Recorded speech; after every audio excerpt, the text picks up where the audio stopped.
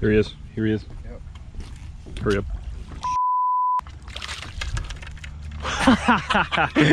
Look at that net job.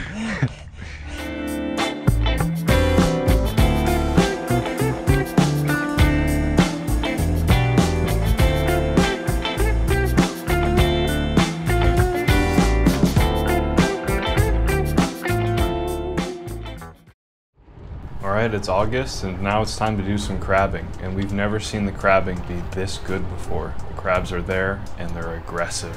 We sat in one spot for about 30 minutes and we didn't move an inch. We kept throwing lines out with chicken on them and they just kept coming. We're going to show you what we did to catch them, and I hope you enjoy it.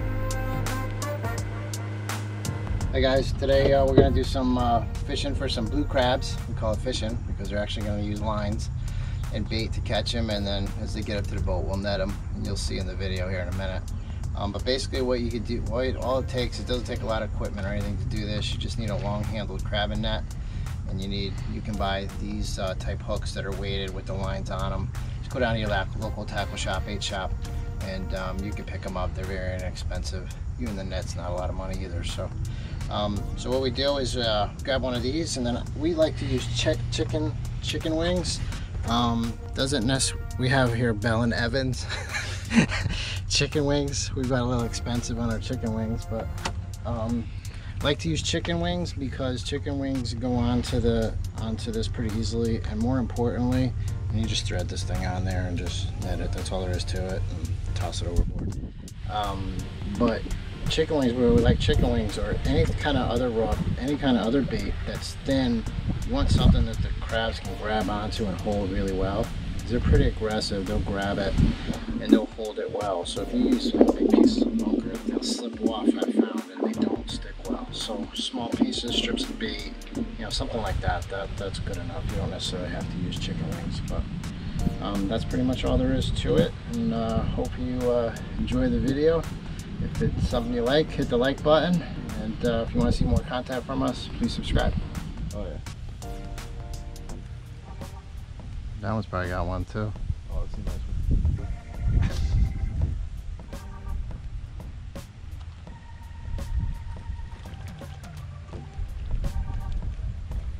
That's oh yeah. Good one.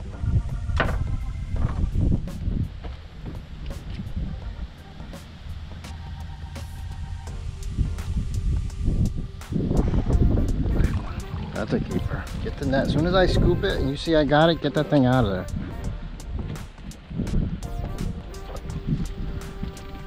This one might have one too, Jake.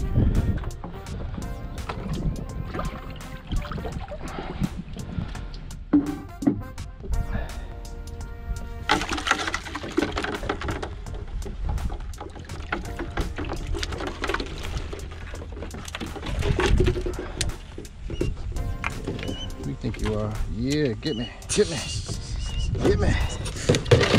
Get me. Grab that. Grab that, buddy. Grab that. There you go. You didn't grab it. You didn't grab it. There. Now he's in the wire. You got a zip in the wire. Alright, let go. Let go of him.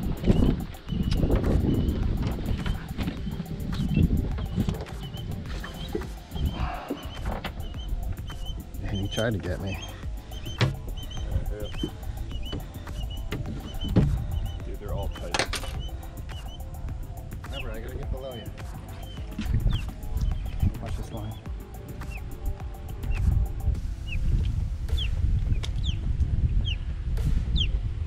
Oh yeah, they want too. Good crawl.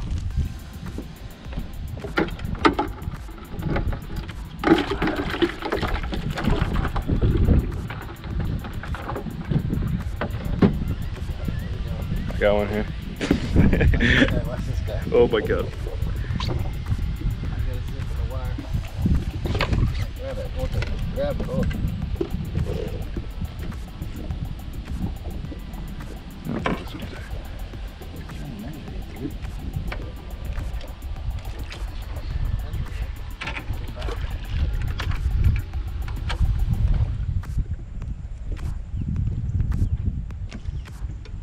Got one. Yeah. Those are the tough ones. You gotta get them up now. Okay, hurry up. There you go. Let them swim it.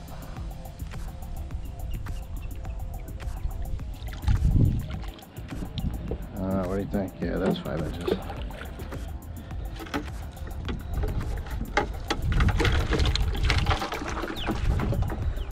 It's like as soon as you check the line, it's like every one, the next one has another one on it.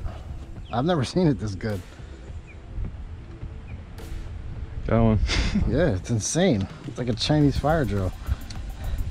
I can't even get all the lines out in time.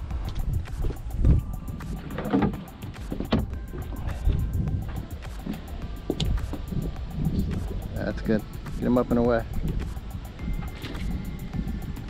Oh, he's a big one.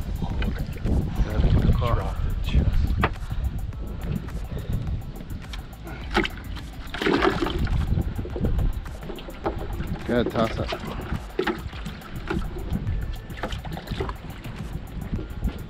I need some more jigging. More jigging. Yeah, I got another one for you. Dude, I've been working on this one line. We're working on this one line for 20 minutes.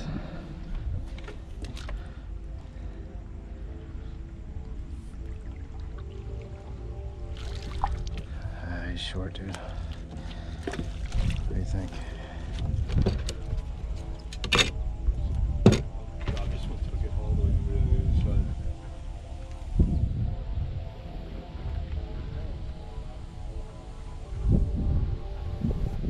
Actually, he is good. Those other ones are so big. Is that the one I just threw out? There's one on the other side. I just threw it out. Yeah, there's one on that one too. The one with the knot on it?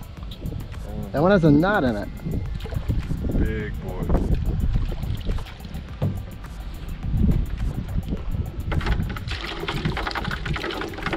Yeah, I lost track. I just threw that out. There's the knot. No, that's the knot. Doesn't matter, you can throw it anywhere, man.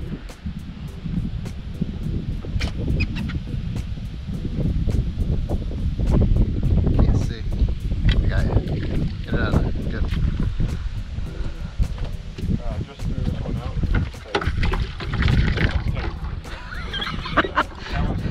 You know, this one's got to be tight too. Gotta get that one. We're gonna be done in about a half an hour. Got all the knots in that line. I think it's swim towards it. Yeah, they will swim. When the current's going good, they're pretty aggressive. I gotta fix the one that's here. Yeah. Like two. This is insane. Feels pretty good.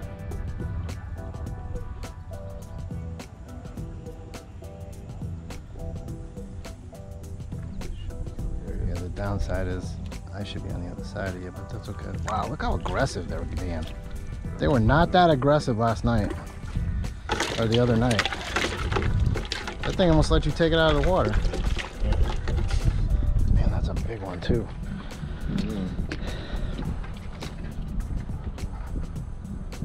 Dumb.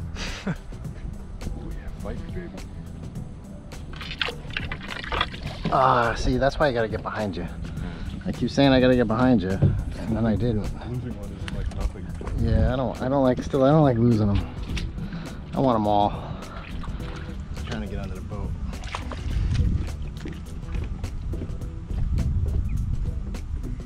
Here he is. Here he is. Yep. Hurry up.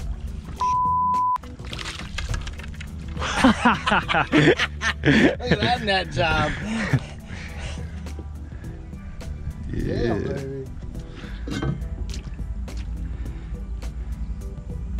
yeah, pull. Oh yeah, pull. Oh, I saw him drop.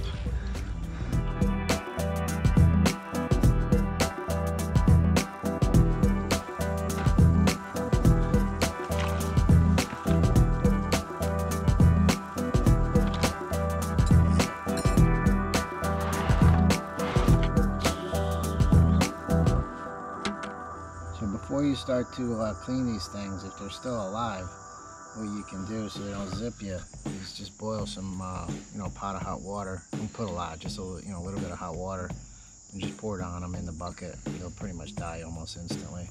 And then you have to worry about these big guys zipping you. So anyway, so how you go about cleaning them is we just take them over, flip them over, just get your finger under that right there, bring this back, and then basically all you're gonna do is what I call pop the top, pull it apart. I try to get it so that the guts come up and out as much as I can with it. That didn't work out too good, but if you do, sometimes the whole gut pile will come out right in the shell itself. And then you just want to clear off the lungs on each side. Those lungs out of there. Take their front eyes. Unfortunately, you're taking their face off. And then you can get your finger up underneath there, get as much of these guts out of there as you can. And one thing you want to do is, what I've been doing is I pop my thumb in here and get there's a little pocket of guts in there. And then the same thing, the other pocket. And then from here you can rinse it out with your fresh water. In this case, Jake and I have a bucket right here. And we just rinse it out. Get those guts out of there as we can. Again, I'm going to sweep that back pocket with my thumb. Get those little gut pockets out of there. And there's your clean puppy. Chow time. Hi guys, today we're going to be making a riff on a clam bake. The boys went, as you saw earlier, and got a whole bunch of crabs, and so we're going to do a crab bake, and I'm going to make little foil packets and we're going to do it out on the grill. But it's raining today, so we're going to prepare them inside. So some of the things you're going to need are crabs, obviously. I like, depending on the size, I like to put about 2 per packet, because I'm gonna have shrimp as well. So I'm gonna put shrimp and crab, but you could use any kind of firm whitefish like cod or haddock or something that you've caught in cubes, and put that in there as well. But this is what I have for today. So, and we're gonna do red potatoes. I like red potatoes because they're firmer, and when you put them on the grill, they won't get really mushy. And you need to slice them into about 1/4 inch slices. And we're gonna have some corn on the cob, which I've husked and cleaned them and cut them into thirds. We have some lemon slices, olive oil, and this is not traditional, but it's garlic butter. I've just added a little bit of pepper to it. I'm gonna drizzle that on top. And then this is Old Bay seasoning that I added some dried parsley to. I had to make my own, which you can do if you don't have any, and just look for a recipe online. And then you're gonna need, I recommend heavy duty foil, and I'm actually still going to do 2 layers of it. If you have 1 layer foil, I would maybe quadruple it, because your little crab legs are pokey and they might pop a hole in it, and all that delicious juice that simmers on there will fall right through, and you don't want that to happen. So I do 2 layers of that. But if you didn't want to waste all the foil, depending on how many you're making, you could put everything layered in a high-sided pan and do that on the grill as well. So let's get started. So the first thing we're gonna do is I'm going to season the shrimp that I've already peeled. You can leave the peels on, but I didn't want to do all the work when I'm eating it. I just want to eat it. So I'm gonna take some of the Old Bay seasoning, and I'm gonna sprinkle it on here, and then a little bit of the garlic butter, just so that these get flavored, because these are gonna be sitting on the top of the packet, because they cook the fastest, so you don't want them to be in direct contact with the heat. So you just need a little bit, because we're going to put more seasoning in the packet as we build it. So this goes a lot faster if you have everything prepared ahead of time. So we'll just put that aside. Just have to slice up my last potato. And you could do this ahead if you have company coming, and just put these slices in some acidulated water, which just means just squeeze some lemon juice in there, and then it won't brown. You keep it on the counter, put it in the fridge, and that's that. So get started here. You do want to drain these though.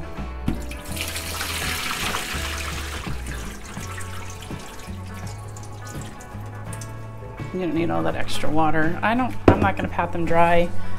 They'll be fine. So the first thing you want to do is put a little bit of olive oil in the base of your foil. And then you want to put the thing that's going to take the longest to cook in the bottom. So that's your potatoes. So you want to put about the equivalent of 1 potato in each packet. I'm going to say that's about 6 or 7 slices. And then I'm going to season every layer. So you want to just take a little bit of Old Bay. You don't need a ton. And then the next thing that takes the longest is the corn. So everybody wants about an ear of corn. So you can put 2 to 3 in each packet. Put a little Old Bay. I will say that some clam bakes or crab bakes, they ask for some type of spicy sausage. I don't happen to have that right now, but if you did have that, you would put that underneath the potatoes. So then we're going to take our crabs, and depending on the size, you want to put 2 or 3. This is a little guy. So these have already been cleaned, and you can catch them and then freeze them and use them that way. I'm gonna put 3 in this one because these guys are little. And then, or you got all these little legs that fell off, you could do that as well. If you've eaten crab before, you know that there's not a ton of meat on there, so you gotta work for it. That should be enough for one person. And then we'll put about 6 or 7 shrimp and put those, try to get those to sit on the top. So like I said, these are little guys. They're gonna cook pretty fast, but they're gonna be at the top of the pile. So then you just wanna do some more Old Bay. And then I just take a couple of spoonfuls of the butter. And what will happen when this cooks, it'll make all this juice in the bottom. And put a couple of lemon slices on top. It'll make all this juice in the bottom, and then you want to take some nice crusty bread, maybe a ciabatta, and toast it up. You don't even need any butter on it or olive oil. And you want to dip your bread in all the juice that's going to end up on the bottom pile. So here's the tricky bit. To try and keep those shrimp on the top, I just fold the top layers down first. You do want to keep a little bit of air at the top for heat flow, and you really want to make sure you get the sides really well so that your juice doesn't pop out.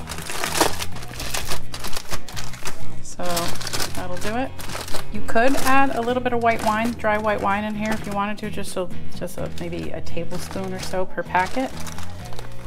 That would be good too, but it's not necessary. It'll taste really good without it. And there you go. That's one packet, and then you just go ahead and assemble the rest, and then you go pop them on a grill, and I'll meet you out there. Okay, here we are at the grill. As you can see, the weather did not cooperate, so we're just gonna go ahead with it and do it in the rain. So what you want to do is heat your grill up and have it at a medium heat. You don't want it too high because the potatoes will burn. We're just going to stick these on here, and it'll take about 30 minutes.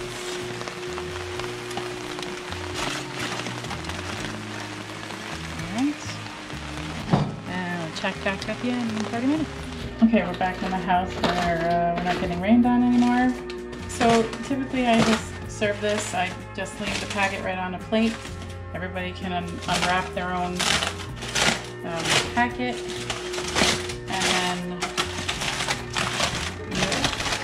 it's a must. You have to get some nice crusty bread and serve it, because if you can see down there's all that really yummy buttery juice, and you use the bread to soak it up, and you've got easy cleanup. So there you go.